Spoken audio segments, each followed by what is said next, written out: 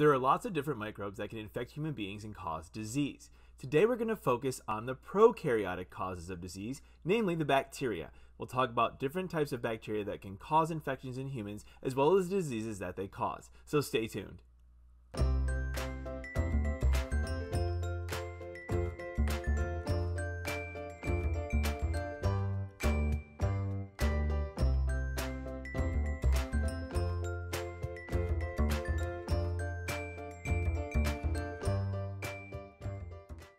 Hi, and thanks for tuning in. Today we're going to be talking about prokaryotic pathogens. Mostly, we'll be talking about bacteria, since that is the domain of life that has at least the potential to infect and cause disease in human beings. Now, because prokaryotes represent 2/3 of the branches of life, 2 of the 3 domains are prokaryotic in nature, bacteria and archaea, we have to acknowledge the fact that the diversity among prokaryotes is as high, or if not higher, than the biodiversity among eukaryotes. Now, the good news is this: 99% of all prokaryotic species can't even be cultured in a laboratory simply because we can't replicate the environmental conditions and the nutritional requirements needed in order to grow those things. And as such, that whole 99% has no capacity to even bother to infect humans and cause disease.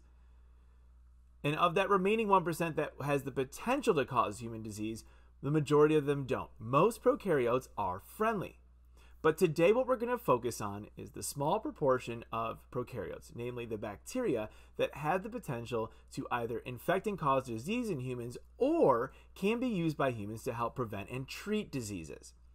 As such, we're going to go through them according to the bacterial classification system. So we'll talk about them. We'll talk about a few groups of gram-positive bacteria and some groups of gram-negative bacteria, and sort of break them down and discuss which members of these groups have the potential to infect and cause disease in humans, as well as which other ones may be actually helpful to humans. Maybe they're part of our normal microbiota, or they're able to help us produce antibiotics to treat certain infections.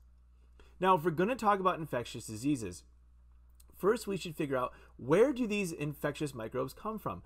Well, pathogens can come from lots of different places. Overwhelmingly, the majority of new infections that we see in human beings are considered to be zoonoses. Zoonoses are infections that are spread readily from animals to humans. And these could be diseases such as Lyme disease, or West Nile virus, or rabies, or the bubonic plague. All of these are diseases that are able to be spread from animals directly to humans. Now, not all animal infections can be transmitted directly to humans. Sometimes animals can act as shelter species. Shelter species are different from zoonotic species in the fact that shelter species do not directly transmit diseases to humans.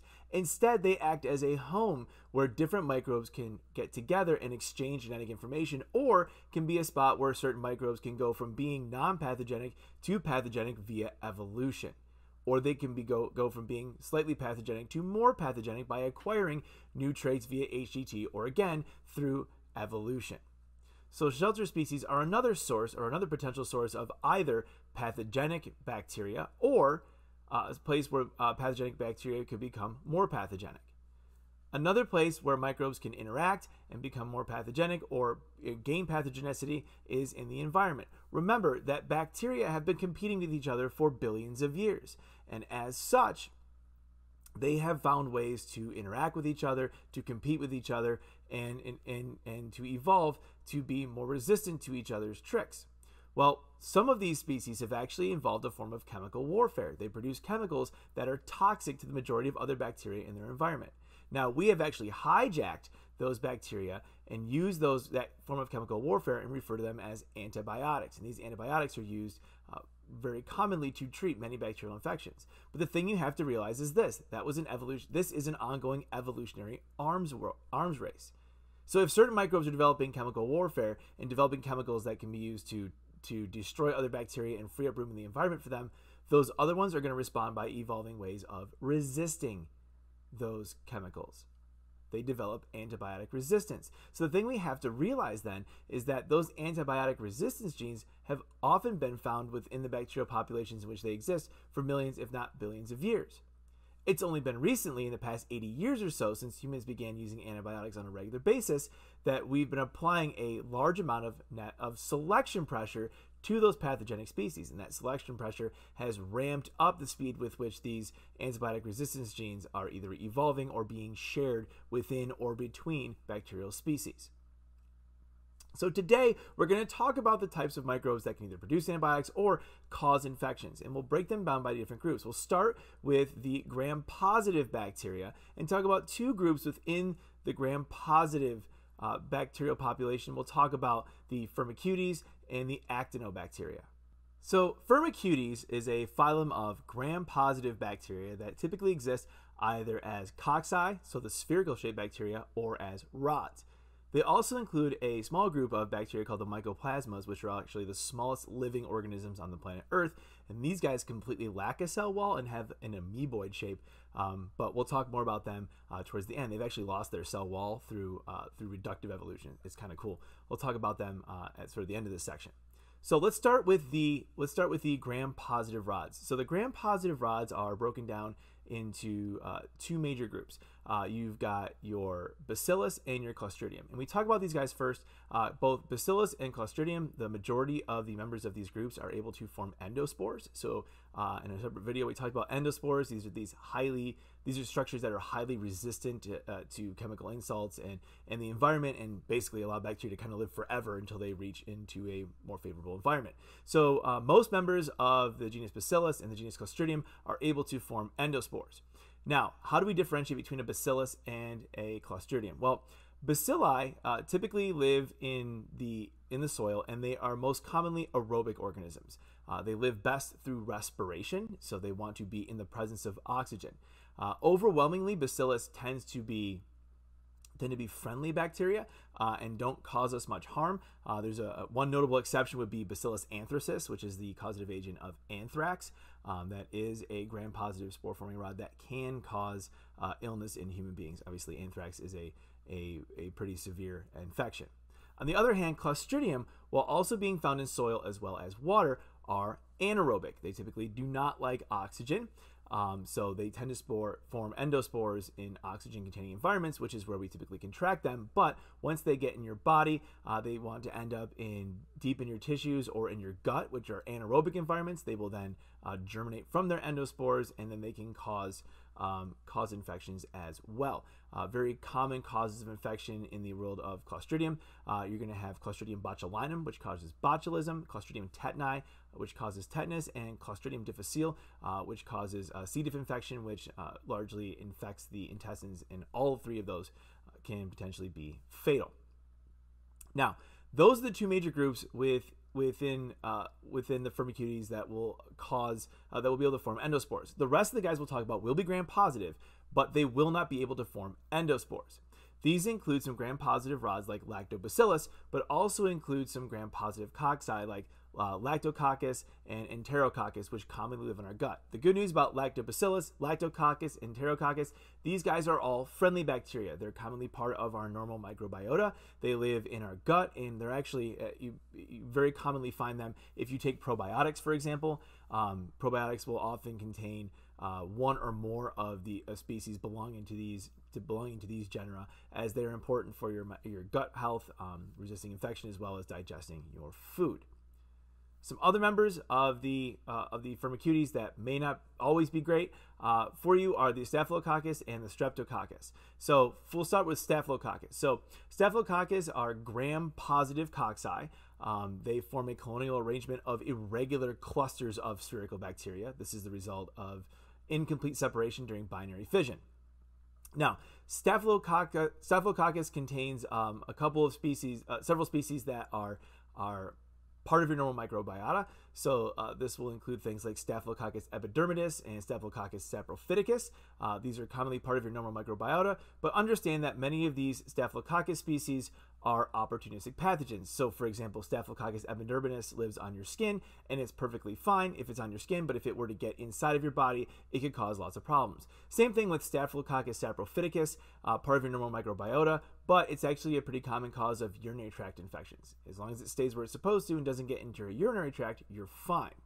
Now, all of these Staphylococcus are going to be facultative anaerobes. Like I said, they're commonly found on your skin, but they can also be found in your gut and your oral and nasal mucosa.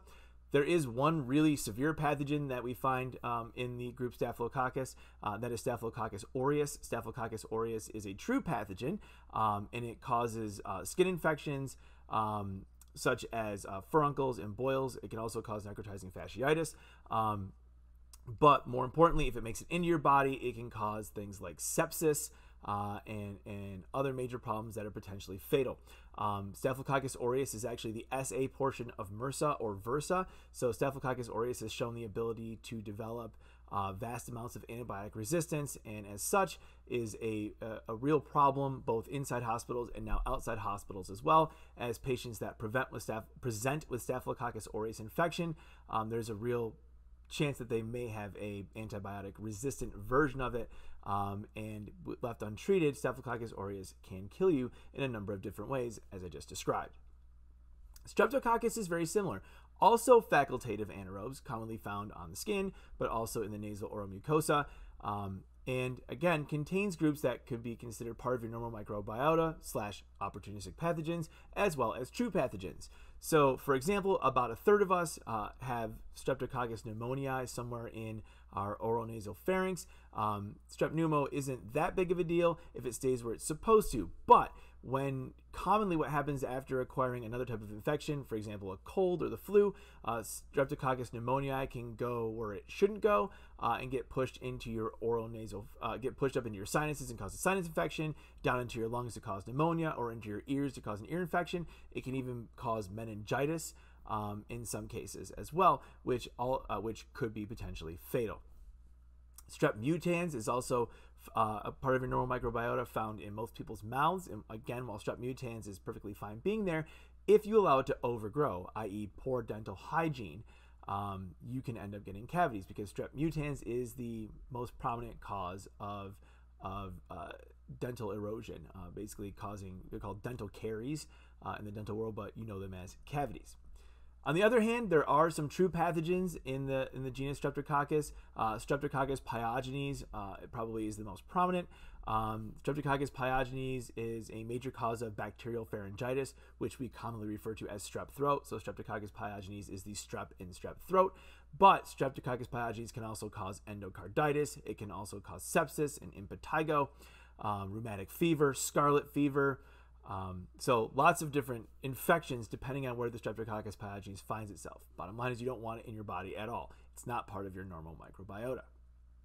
Another group within the Firmicutes, gram-positive rods that are known as Listeria. So Listeria monocytogenes is probably the most prominent example from this particular genus. Listeria monocytogenes is a gram-positive facultative anaerobe. It can't form an endospore like members of Bacillus or Clostridium can. One of the interesting things about Listeria monocytogenes is it can actually grow at low temperatures, most notably like in your refrigerator. And this is particularly important because Listeria monocytogenes can cause a form of food poisoning if you ingest it in high enough abundance, and in immunocompromised individuals, this can actually result in a form of meningitis, which could be potentially fatal. Typically, meningitis is not found in immune-competent individuals, at least not that based on Listeria monocytogenes. The final group within Firmicutes I want to talk about are the mycoplasmas. So mycoplasmas are quite interesting. They're the smallest organisms on the planet Earth. They are technically gram-positive, but they lack that thick peptidoglycan cell wall that all gram-positive bacteria have, and that's because they've lost it through basically de-evolution. They had one and then they lost it, and now they exist as these cell wall-less cells. And one of the things that's neat is they can actually parasitize almost every known animal on the planet. So they're like viruses in the sense that there's at least a species that can impact almost any animal on the planet, and they act as parasites that can harm them. In human beings, there's one particular one that we focus on, Mycoplasma pneumoniae, which can cause pneumonia and meningitis. It's called Mycoplasma pneumonia when you contract it. It's sort of rare, but can cause a lot of problems in individuals that get it, just like all pneumonia can. So we'll wrap up our conversation about gram-positive bacteria by talking about the actinobacteria. Talk about three genera within them. One of them is Streptomyces. So Streptomyces get their name from the fact that they actually grow almost like a mold. They have that branching filamentous morphology when they grow, and they get the term myces, like mycelium, because of that fungal-like appearance when they grow. There's over 500 known species of streptomyces, and they're perhaps the best studied group of bacteria on the planet Earth, with the main reason being is they're a tremendous source of antibiotics. 3/4 of all naturally occurring useful antibiotics actually come from this particular group of bacteria. These are things like streptomycin and neomycin and chloramphenicol. Some of the most widely used antibiotics in modern medicine, as well as all of the derivatives, are the result of research done on streptomyces. So they're incredibly useful bacteria in terms of us, but they don't infect us, so that's nice. This group also includes the Propionibacteria. Most notably in this group is Propionibacterium acnes. If you have, currently are, or like me had suffered from acne in the past, that's because of Propionibacterium acnes, which lives on your skin and reproduces in your pores, and then this actually causes those essentially small local infections that we call pimples, and that's the result of Propionibacterium acnes presence in our skin. The last group we'll talk about are the mycobacteria. So mycobacteria is this group of bacteria that produce these mycolic acid cell walls. They're technically gram-positive in terms of the fact that they have a single thick cell wall, but they have this mycolic acid layer on the outside, which is incredibly waxy and makes them highly resistant to cellular defenses. It also makes them quite resistant to antibiotics, which is why there has to be a special class of antibiotics specifically to target the pathogens within this particular group. But it also makes it very hard for them to gather nutrients, so they grow quite slowly, whether it's in a host or whether it's in a laboratory condition. Two most relevant species here are going to be Mycobacterium tuberculosis, which causes tuberculosis, and Mycobacterium leprae, which causes leprosy. Now we're going to move on to the gram-negative world. And specifically, we're going to be talking about the proteobacteria to start with. These are actually, more specifically, we'll be talking about the Enterobacteriaceae, which from the name of it, you may have already guessed, these are things that typically, at least in humans, are found inside of our gastrointestinal tract or enteric tract. Now, the thing about this is the majority of these guys are going to be gram-negative rods. We'll also encounter some Vibrio, which are those comma-shaped bent rods, and some spirals, as well as some cocci. But because a lot of these guys look alike, the way we typically differentiate between them is by having to run biochemical tests to determine what their metabolism can digest or what their metabolic output is, as well as looking for cell structures. Some of them are motile and can move, so they have flagella. Other ones are non-motile and can't move, so they lack those flagella. So very commonly we have to do several different tests during the last 2 eyes to figure out exactly what species we're dealing with. As I said, the majority of these guys are going to live either in our gut or our gastrointestinal tract, with their preferred environment being either the GI tract or in water. So the first species we'll talk about is Pseudomonas aeruginosa. This is a gram-negative rod that is found commonly on humans. But one of the things that's interesting about Pseudomonas aeruginosa is it endogenously already comes with a high level of antibiotic resistance. And while normally it doesn't cause a major problem, if it finds itself inside the body, it can cause a host of problems. One of the more common things it's known to cause is surgical site infections, so you want to keep it away from open wounds. And inside your body, it can cause things like diarrhea and other major issues if you were to acquire it. Like I said, once you have an infection from Pseudomonas, it's often hard to treat because it has high levels of antibiotic resistance. It has multi-drug resistance. That's the term we typically use. The other thing that's interesting about Pseudomonas is if you grow it in a laboratory on a Mueller-Hinton plate, it'll grow this beautiful green color and has an odor that's actually kind of pleasant. It smells like grapes. On the human body or when it's causing infections, not so good. But in a laboratory, it's actually kind of pleasant smelling and kind of pleasant to look at when you see it. Another highly pathogenic bacterium that belongs to the Enterobacteriaceae group is Legionella pneumophila. So Legionella pneumophila is a gram-negative rod, but it exhibits something called pleomorphism. So while it's nominally a gram-negative rod, if you observe it in culture, sometimes it looks like a rod, sometimes it looks like a coccobacillus, which is like a shortened rod, and other times you would swear that it's a coccus. So it can kind of change shapes a bit. Legionella pneumophila causes a disease called Legionnaire's disease. So this is a particularly severe form of pneumonia. But because Legionella pneumophila can actually, when the macrophages and other immune cells ingest it, they can't break it down. It has an intracellular lifestyle. It can actually spread throughout the body, and the infection can then spread, and more importantly, it typically ends up in the bloodstream and kills its patients by causing sepsis. This is called dissemination. And in general, in microbiology, dissemination is not a good term. It's okay to disseminate knowledge, but other than that, you don't want a disseminated infection. That's usually a bad thing. Legionella pneumophila is commonly found in freshwater, where it's typically acquired in cases of infection is from things like cooling towers, from large AC units, water towers on buildings in cities, fountains, sprinkler heads, and things like that. So it's inhaled that way and then causes the lung infection and then spreads outward from there. Another particularly unpleasant bacterium that belongs to this group is Yersinia pestis. Yersinia pestis might be perhaps the most famous bacterial killer of all. It is the causative agent of plague. You've heard of the Black Death or the Black Plague. Yersinia pestis is the bacterium that causes that, and I say causes in present tense because people do still get the plague. It's not in the epidemic or pandemic proportions that it was back in the 15 and 1600s, but people to this day still acquire the plague in reasonable numbers. It's a gram-negative rod that's acquired from fleas. That's how you acquire it as a human being, and it comes with a host of really cool pathogenicity factors or virulence factors that can cause disease. It has a capsule that's made almost entirely out of proteins, which makes it kind of hard for your body to recognize. It has some enzymes that it can release that can bust blood clots that would otherwise cordon the bacteria off, so it can cause internal bleeding and things like that. And it also has a system of enzymes that allows it to digest the plasma membrane of your cells. All three of these virulence factors were actually acquired by Yersinia pestis through horizontal gene transfer, which is why HGT is such an important topic to study in the world of bacteria. Without HGT, Yersinia pestis would never have become one of the greatest killers of man in the history of mankind, yet here it is.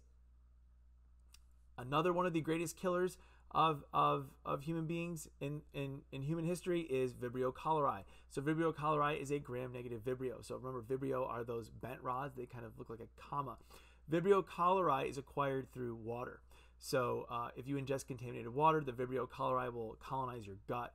And one of the things that happens in your intestine is it produces something called cholera toxin. Cholera toxin, of course, was acquired through HGT. It was actually acquired through transduction, so the activity of a bacteriophage.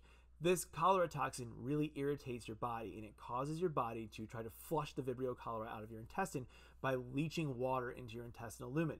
This results in a massive amount of diarrhea.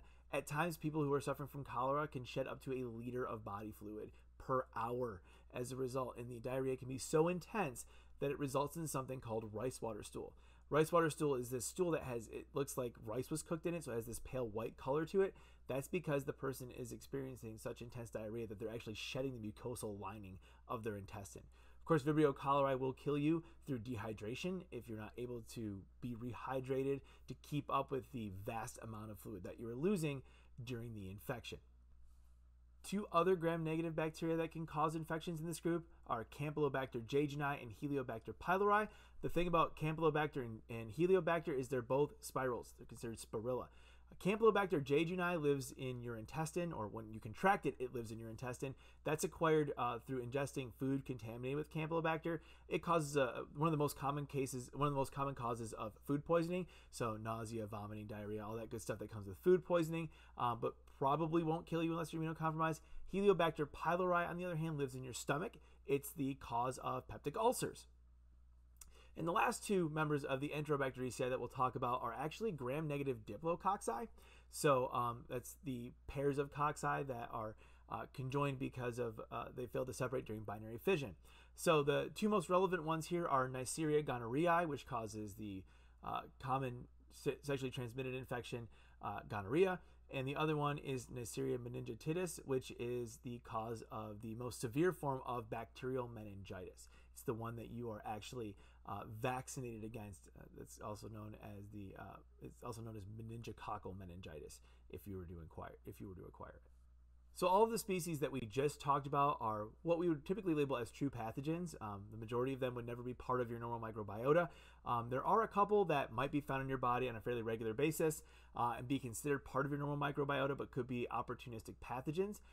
The first two are Proteus mirabilis and Proteus vulgaris. So these guys would live in your intestines, and ordinarily they wouldn't be a problem, but if they were to make it into your urinary tract, they could cause UTIs. They're responsible for somewhere around 5% of all UTIs in humans. One really interesting thing about these guys is they have the ability to sort of differentiate their cell types. So some of the cells are what are referred to as swarmer cells. They're heavily flagellated and move quite quickly, while other cells are called swimmer cells, and they move quite slowly. When you look at the way Proteus grows on a petri dish, you'll actually see it grows in almost a bullseye pattern with radiating circles as they alternate between the swarmer and the swimmer phenotype within the population. How they actually exchange between the two is still a heavily researched topic. We don't know the answer to how they differentiate between being a swarmer cell and a swimmer cell. The other one is Escherichia coli. So I know when we think about E. coli, we think about E. coli infections and the problems that it causes. Understand that you probably have several dozen strains of E. coli in your gut, and they're perfectly normal and healthy and happy and part of your normal microbiota, and in fact are important for your survival because they aid in your digestion and they aid in the immune health of your gut. Now, if they were to make it out and get into your urinary tract, well, then you would end up with a urinary tract infection.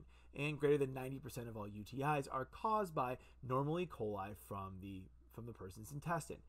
Now, we do have to be careful about some strains, most notably O157H7. This is a strain of E. coli that through horizontal gene transfer has acquired a Shiga-like toxin that can cause a huge problem. This is the one when you see news stories about people acquiring E. coli from either undercooked meat or getting it from, it seems to be leafy greens lately. People seem to be acquiring this from. That is typically the O157H7 variety, and that Shiga toxin, again, which was acquired through a horizontal gene transfer, that toxin can cause massive damage to your intestine, and it can actually prove fatal in some cases. So not all gram-negative guys are bad for you or even opportunistic pathogens. I want to talk to you quickly about the Bacteroides. So Bacteroides are this really cool group of bacteria. They include species like Bacteroides fragilis, Bacteroides theta iota micron. These are species that live within your gut. They are obligate anaerobes, which is why they love living in your gut. But more importantly, they are hugely important for your gut health.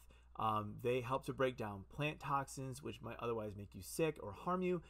They help to recycle your bile salts so that you don't have to make them fresh every time. And because they help to break down your food, they might be responsible for as much as 15% of your nutritional gain from the food that you eat. So very, very commonly when you take probiotics, you're going to find a species of Bacteroides in there. Keep your Bacteroides levels high. They're very, very helpful to you. Now, the last two groups we're going to talk about are the spirochetes and the chlamydias. And what we'll find from both of those is when we talk about them, at least in the context of human disease microbiology, these guys aren't particularly helpful to you. Now, spirochetes are those small, they almost look like springs, little corkscrews. They can sometimes be resolved through gram staining. They'll stain gram negative. But because they're so small and so thin, typically we have to observe them through what's called dark field microscopy, or we have to use some sort of fluorescence labeling to detect them. Now, in animals like termites or in ruminants like cows, for example, there are some spirochetes that act as gut symbionts. They help to break down the cellulose that these species ingest, or they participate in keeping the gut normal and healthy and happy. In humans, not so much. There are three clinically relevant species that we should talk about. The first one being Treponema pallidum. So Treponema pallidum is the spirochete that causes syphilis, another sexually transmitted infection. There is Borrelia burgdorferi. Borrelia burgdorferi is the spirochete which is spread by ticks and causes Lyme disease. And I like to stress that it's Lyme disease, not Lyme's disease. It's Lyme. It's named after Lyme, Connecticut, not after a person named Jerry Lyme. It's not his disease. It's named after a town. And the other one is Leptospira interrogans. Leptospirosis is an infection that you can acquire. Usually you contact it by contacting urine from what's referred to as paradomiciliary animals. Basically things that live around your house that aren't pets. You can acquire it in the wild if you're out hunting, camping, or fishing. and it can cause, its infections can range from asymptomatic up to potentially fatal depending on the severity of the infection. The other group, the chlamydias, have evolved an intracellular lifestyle. They get inside and live inside of your cells. They have almost like a viral-like behavior in the fact that when they're outside of cells, they can't really do much until they get inside of another host cell. Two most clinically relevant species within this group are Chlamydia trachomatis, which causes the sexually transmitted infection chlamydia, and Chlamydia pneumophila, which can cause pneumonia. So to wrap up, today we talked about several different species of bacteria, some of which are harmful to us and cause disease, and others which are helpful to us by producing antibiotics or helping us break down our food and being part of our gut normal microbiota, for example. Remember that the vast majority of bacteria can't harm us because they simply can't grow in our bodies, but there are some that are out there that can cause diseases. I hope you guys learned a lot today, and I really appreciate you tuning in, and I look forward to seeing you next time.